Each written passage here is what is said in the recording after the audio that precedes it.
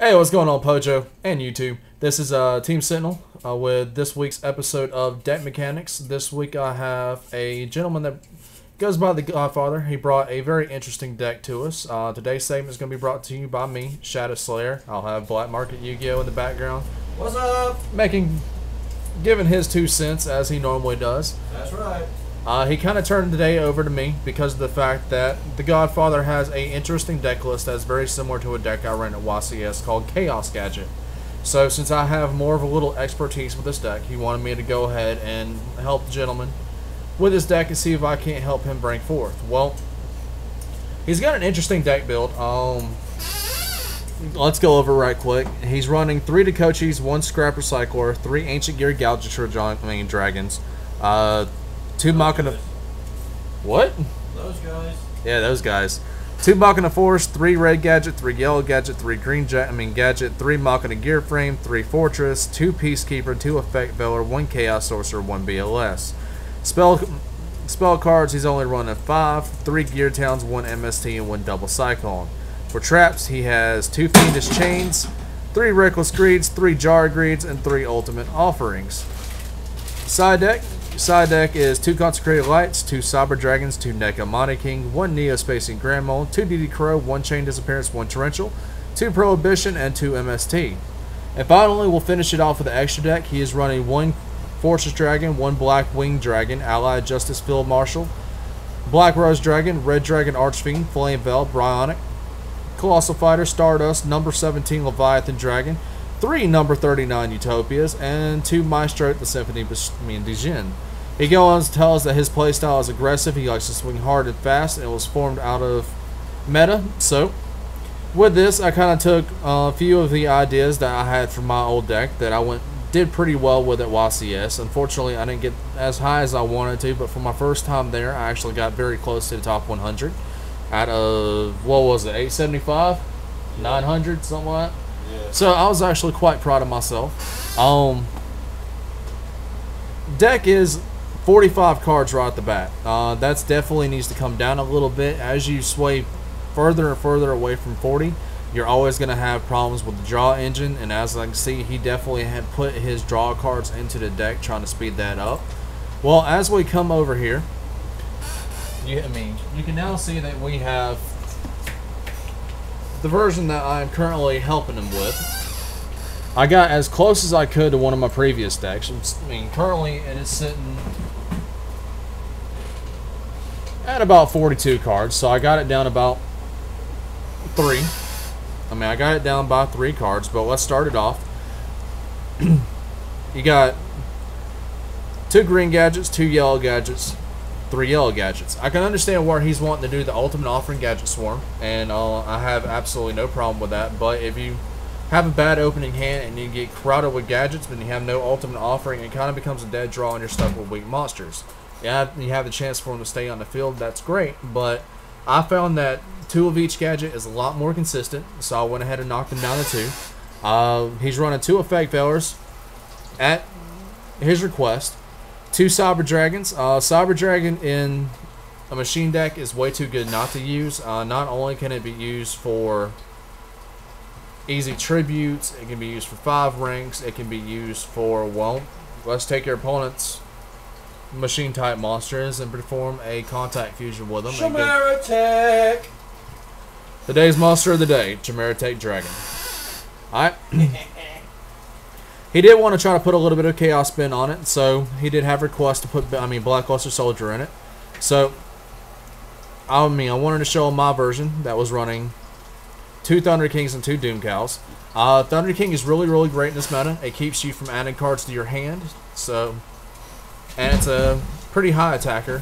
Thunder King in opening play is a great play. It can negate any inherent summon. It can stop your opponent's singing if he attacks into it. It can stop your opponent's Xyz summon, your opponent's Synchro summon. There's a variety of cards that it can stop. Just remember that it can't. It has to be an inherent effect. He can't be tributed off for a monster bringing out another monster, or a card bringing out a monster, like Monster Reborn bringing out something, or Zen Mighty bringing out a wind-up monster from the deck or your hand. That's a couple of examples.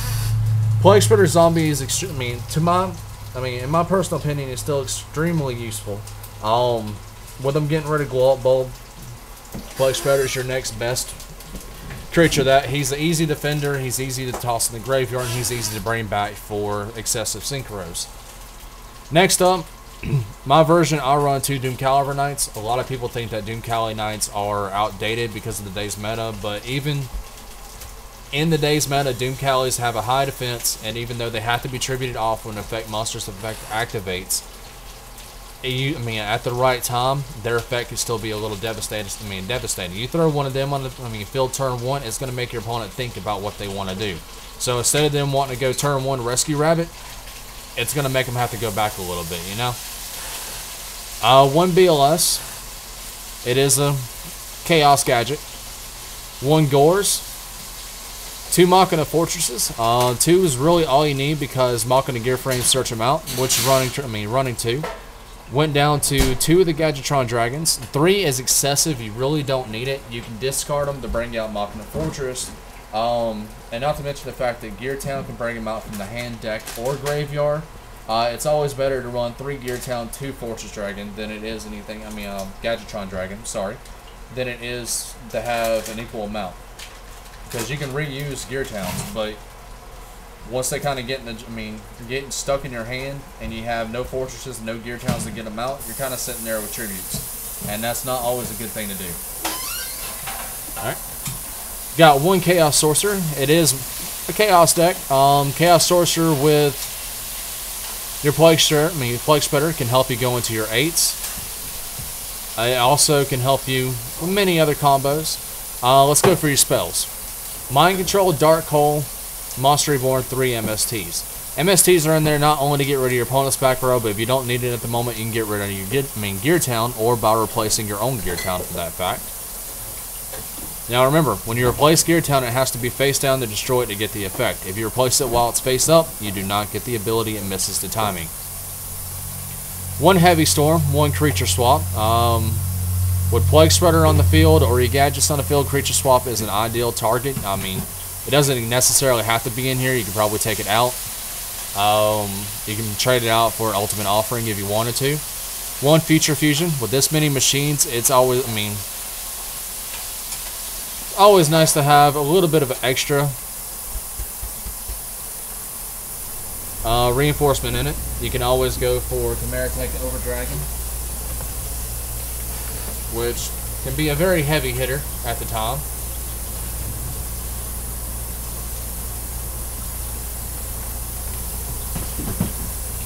Alright. You got your Future Fusion, your 3 Gear Towns. As I mentioned before, your Gear Towns are extremely good. Your opponent gets rid of them while it's face down. You get your Ancient Gear Monster, you get rid of it while it's face down. You get your Ancient Gear Monster, your Heavy Storm, or Mystical it, you get your Ancient Gear Monster. Enough said. Foolish Burial. Foolish Burial is great because of the fact that if you're set there holding an Ancient Gear Monster and you want a Foolish Burial on a Machina Fortress, you have a free monster. If you want a Foolish Burial out Plague Spreader, you have a free Synchro. So, it's a free card. Limit Removal. With this many monsters, Limit Removal, you'd be crazy not to run.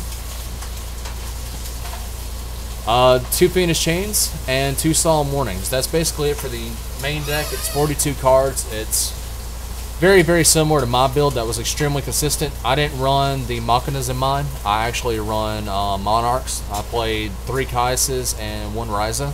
So it was, 3 Kaises and 1 Ryza. So it was a little, it was very consistent. I had a lot of fun with it. People weren't expecting it, and I won a few box tournaments with it because people didn't really know how to defend with it. You could probably even tech in Pot of Duality if you really wanted to, because this deck doesn't do a lot of special summoning right off the bat. So Pot of Duality with the gadgets isn't a bad start at all. Let's go to the side deck. Side deck I completely changed. I went to 2 Chain Disappearances, 2 Torrentials, 2 Shadow Imprisoning Mirrors, 2 D-Crows, 1 Grand Mole, 2 Ultimate Offerings, 2 Bottomless Trap Holes, and 2 Prohibitions. Just about all of the side deck you can counter just about everything in the meta. Your Chain Disappearances are going to help you at everything that's 1,000 or less. Your Wind Up Rats, your Tour Guides, your Rescue Rabbits, Torrential, same thing. Shadow Imprisoning Mirror can stop the Insectors. It can stop Dark World.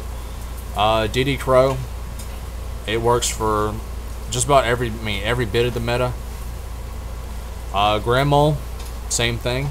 Ultimate Offerings, or you can side them in, side them out for if you want to speed up the gadget control. 2 Bottomless Trap Holes, just an excellent side deck nowadays. And 2 Prohibitions. If you know what your opponent's playing, tech them in and call in at the right time. You completely shut your opponent's deck down. Now let's go to the Exceed. Your extra deck. I changed it around a little bit. Yeah, let's go to the Exceeds. Man, that forum has got me all messed up right now. Went down to 1 Maestro. Went up 1 Papilia Operative. It's a rare, very inexpensive, and it's a great effect. If your opponent has a face-down monster, you can detach. Your opponent has a defense position monster, you can detach it. Put it in attack mode, it loses 600 attack. Not bad at all. Just remember that if it has a flip effect, it's going to go off. 2 Utopias, 1 Utopia Ray. Utopia Ray is extremely good, especially if you mind control or creature swap your opponent's Utopia. You can Exceed into Utopia Ray and basically get a free monster in the process of this. Went to 1 Gachikochi Dragon. Gachikochi is the next best thing outside of Blade Armor, and this deck cannot go into Blade Armor, so Gachikochi is probably one of the better choices of 4 ranks right now. It's easy to get. It's from Zexal Volume 1, located at any retailer that sells manga, Barnes & Nobles, Books A Million, so on and so forth. It says, once per turn, when this card destroys an opponent's monster by battle, sends it to the graveyard, you can detach 1 Xyz material from this card. It can attack once again into the row. So, it's basically about the same as Blade Armor, except for automatically being guaranteed 2 attacks. You have to destroy something, but still, it's not bad. Not bad at all. 1 Braio, 1 Flame Velocraza, 1 Karakuri Shogun Gure. He's actually dropped a lot in price, and all he takes is a tuner and 1 more non-tuner machine-type monsters. He's a 7-star. It says when this card is synchro summoned, you can special summon 1 Karakuri monster from your deck. That's irrelevant, but what is relevant is the fact that once per turn, you can select 1 monster in the field and change its battle position. That is extremely useful when you're trying to take control of the game. Your opponent has, say, a defense position Spirit Reaper, has a face-down monster, you don't know what it is. It's just a game-changing card that's extremely easy to make with Cyber Dragon and Plague Spreader. 1 Black Rose Dragon, 1 Stardust Dragon, and 1 Mistworm. Mistworm's really easy to make. It doesn't take a lot to make it. You can go 4-3-1, a 4-3-2 with Plague Spreader, or 4-4-1 with Effect Veiler, or if you have Cyber Dragon and Monster Reborn, you can go 5-3-1. So there's multiple ways to get them out in the field, and it can help you take control of the game at the needed time. 2 Chimera Tech Fortress Dragons. With the addition of Cyber Dragons, it does make it a little bit faster for you to go into your machines. And 1 Chimera Tech Over Dragon. That will give you the target that you need for future fusion to fill your graveyard up, and that way you can start using Machina Fortress and Ancient Gear Gadgetron as fast as possible.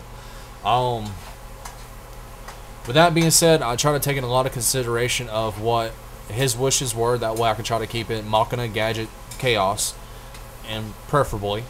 I think the gadget would, I think the deck could probably have a lot of good draws, a lot of power, a lot of aggressiveness.